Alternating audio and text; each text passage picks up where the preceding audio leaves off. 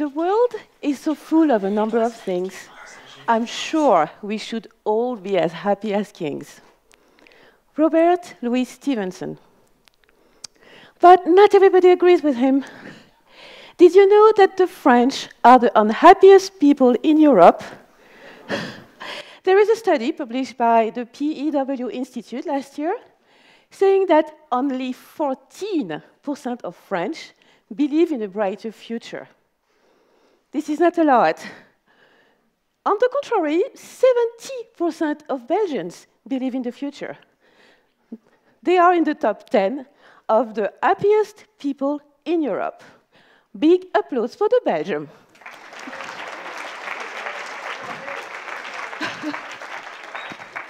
And you here, are you more like the French or like the Belgians? I'm going to show you a slide. You will have 3 seconds to read it. 3, 2, 1. Okay. So, who has read Happiness is Nowhere? Okay, half of the room. You are sad people like the French.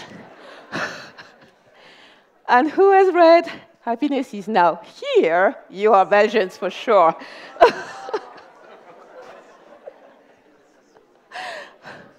But what is happiness anyway? According to social science, happiness is a mixture of 2 things: the way you feel about your life and the way you are in a day-to-day basis. So I have a good news and a bad news for you. The bad news is that happiness is genetically determined. That means some of us have the genes of happiness, and some of us don't. But with a little bit of effort, that can be balanced. So today, I'm going to show you how to train your brain for happiness. Think of it like you think of your weight. If you eat a certain level of food, a certain amount of food, and you exercise a little, your weight is going to be, your body is going to settle at a certain weight. If you decide to exercise more or eat less, your body is going to adjust. Okay? If that new way of eating and exercising become a part of your daily routine, this is going to become your new weight. But if you decide to go back to the way you were eating or exercising before, you're going to go back to the weight you have when you started. So it goes with happiness.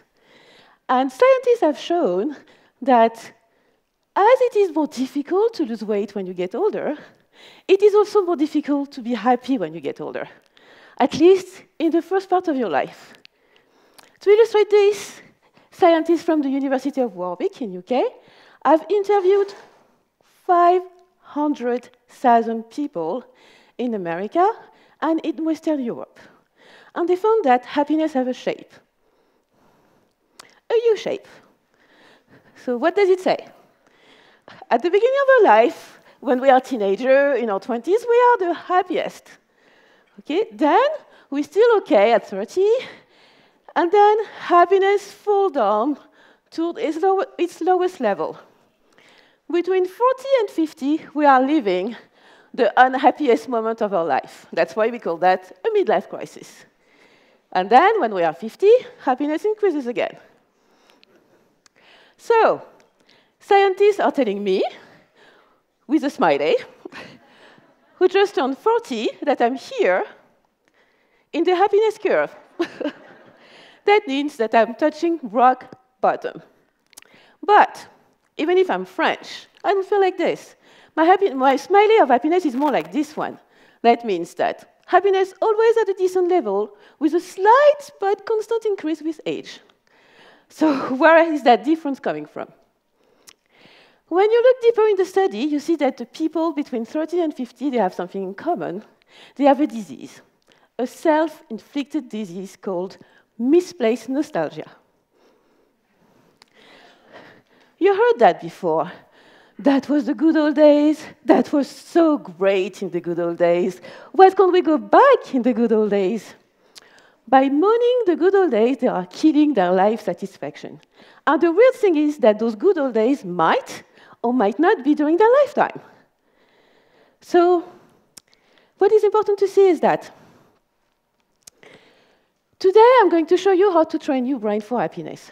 And the basic principle is to realize that the good old days are now, like today, right now. And the first lesson is stop dwelling on the past. So look at me. What do you see when you look at me? Okay. So with the boobs and the ass I have, you cannot miss that I'm a woman. Okay. You know that I'm French, and it's confirmed by my accent. If you read the program, you probably know that I have a PhD in physical chemistry, that I have a job. To make a point, I'm going to tell you that I have lived in 6 different countries in my life, and that now I live in Belgium, and that I'm married. So, oh, sorry, I forgot, I'm black, right? So everybody can see that. So, a black woman, educated, immigrant, married, is standing in front of you. You have paid to listen to her. You even think that you're going to have a nice time. With a little bit of luck, she's going to open your horizon. Do you realize how aberrant is that, historically speaking? Let's time travel. And we're now in the 18th century. And you look at me, and I ask you the same question. What do you see when you look at me? Back in the days, your answer would have been this: a slave. That means you would have looked at me now and thinking that someone owns me, and I'm waiting for him to come, or you are at an auction and you can buy me. You probably would have paid a good price for me. I mean, I'm pretty amazing, right? But that was completely normal back in the days. That even is called the good old days for some people. So, okay, I can read your mind. She's exaggerating. The good old days were not that far in time, right? So let's go to the second lesson, which is consider every opportunity. We're going to come closer and talk about the 20th century. I'm going to talk to you about my job. So I have studied 10 years to become a cleaning lady. Not a random cleaning lady, a high-tech cleaning lady. What does it mean? That means that for 15 years of my life, I have developed new processes to clean the waste provoked by industries. So at the beginning, I was cleaning wastewater. Then I started cleaning waste due to industrial processes. And then, because I was tired of cleaning, I moved upstream to change the process that companies are using to avoid the pollution I was cleaning from the start. So, take those 15 years of my life and put them at the beginning of the 20th century. That would have been impossible. First of all, because till 1967, at least in France, women needed to ask the permission to their husband to have a job. Okay, so some of them did get the permission, and they contributed to progress of science, for example, like Marie Curie. But that was quite unusual. Second of all, because till 1924, women couldn't have the same education as men. Why educate a woman when the only thing she needs to know is cooking, cleaning, educating kids, right? And the third reason is that because at the beginning of the 20th century, nobody cared about environment. With the Industrial Revolution, who cared? But this is because, and probably out of ignorance, that people didn't care in the past, that today scientists like me are needed. And this is because scientists always look forward that innovation happens. This is because scientists always take every opportunity for innovation, that a new chapter of chemistry has been invented in the 20th century, which is green chemistry. It is now the foundation of the modern chemistry. And so you should live your life like scientists. If they were looking always on how it was before, they could not make our life better. Let's go to the third lesson. Don't take life too seriously. Imagine that when the act of standing up or sitting down cannot be done without pain. Imagine that you wake up and picking up something from the floor. You cannot do it without pain. Imagine that even walking in the streets, you cannot do it without pain. you are thinking, that's called being old. But imagine that you are 30 years old. That happened to me. The pain was so intense that when I was walking in the street, elderly people were faster than me. Do you know how humiliating it is to race with your grandmother and lose? So I remember the pain was so intense that when I was at work, the idea of going to the toilet was just impossible. When you think about it, you are sitting at your desk, you're working on your computer. To go to the toilet, you have to stand up, painful. Go to the toilet, painful. Sit down on your toilet seat, painful. Go to the sink to wash your hands. Man, you have to do it all the time. Painful. And go back to your desk, working, painful, and sit down again. Painful. So obviously, something was really wrong with me, and I did need to have my 2 hips replaced.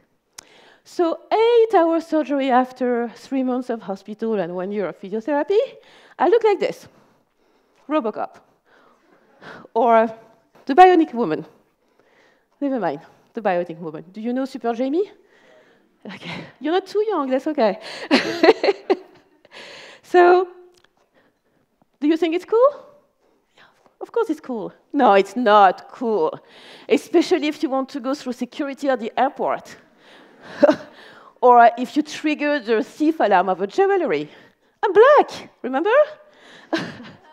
So, anyway, today, the pain that you feel after that surgery makes you really, really grateful to live in the good new days, because we have efficient painkiller. So back in the days, I would be in the wheelchair right now, because the surgery and my recovery has been possible because of the progress of material engineering, the progress of surgical skills, the progress of physiotherapy, and this progress happened in the last 2 decades. So that's why I don't live in the past. My last lesson for the day is use the past to shape your future. Whatever happens to you in the past, to that moment, that right moment, is helping you to shape every moment of your life in the future. Did I tell you that my husband is German? No.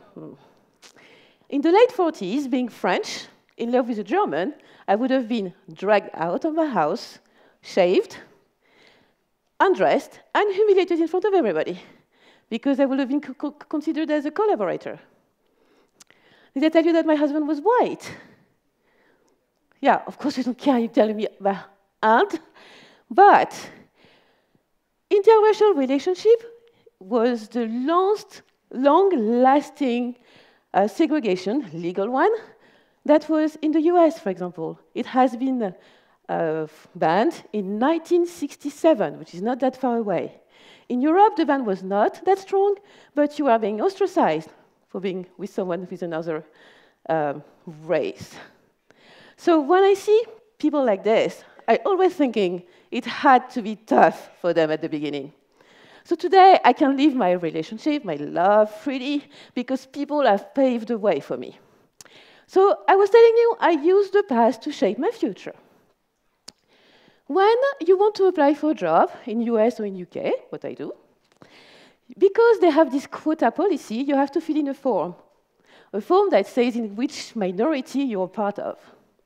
So me, I use what happened to women to click the box woman. Minority, huh? I use what happened to the black in the past to click black. And I use my medical history to click disabled. So what is the chance that someone with my qualification who applies to the same job than me can click these 3 boxes? I can get any job I want. So now, I can understand that people moan the good old days. Me, there's stuff that I'm missing from the good old days. This, for example, the time where curvy women were the standard of beauty. But it's also the time where beating his wife was legal, and psychologists were saying that a wife who is beaten is a masochist who provokes her husband to be beaten. So don't forget that when you look at the good old days, saying that they're so good, you look at them with a bias. You forget the bad stuff that happened during those days. So now you know that looking at the good old days, they are not that good, as you remember. Being not white was not that good. Being not a man was not that good. Being sick was not that good. Being in love with the wrong person was not that good. So you see that the good old days are not so good. You look at them with a bias. And now that you know how to train your brain for happiness, I have a dream that you all go and create those good old days, those moments that in a couple of years you're going to call the good old days. Thank you.